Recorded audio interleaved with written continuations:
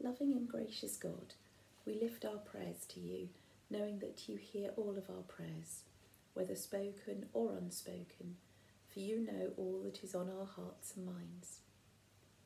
Grant us, Lord God, a vision of our world as your love would make it, a world where the weak are protected and none go hungry or poor, a world where the benefits of abundant life are shared and everyone can enjoy them. A world where different races and cultures live in tolerance and mutual respect. A world where peace is built with justice and justice is guided by love. And give us the inspiration and courage to build it, through Jesus Christ our Lord. Lord, in your mercy, hear our prayer. Dear Father, today we thank you for our church. While some might think of doors and windows, we're praising you for spirits and hearts. The people whose lives you've intersected are remarkable through your grace.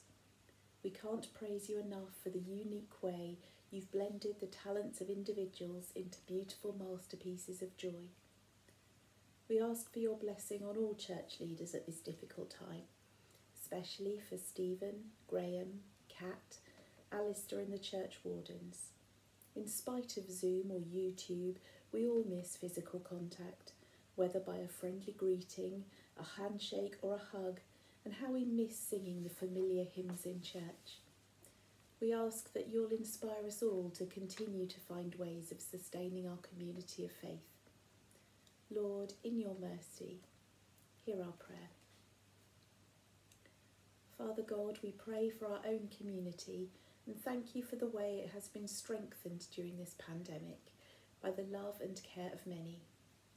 Help us to be supportive and encouraging and to step into situations where we can serve. Bless our neighbours and strengthen those who are working in your name in order to bring healing and comfort to those in need. Lord, in your mercy, hear our prayer.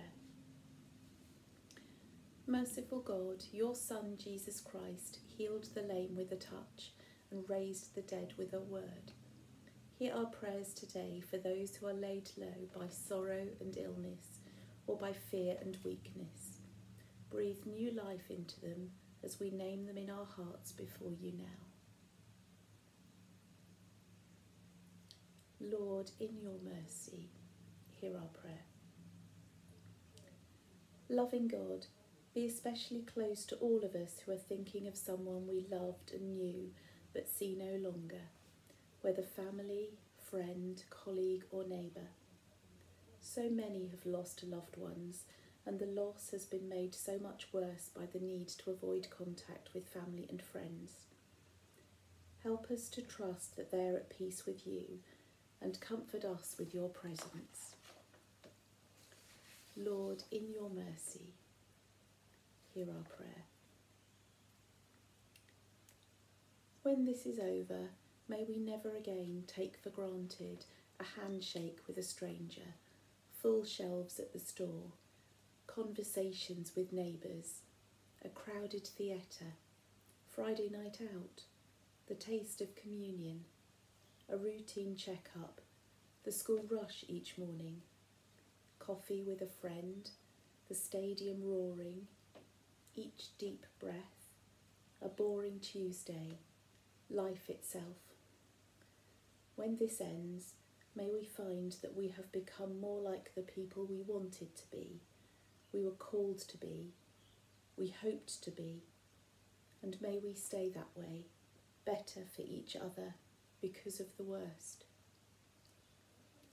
Merciful Father, accept these prayers for the sake of your Son, our Saviour, Jesus Christ. Amen.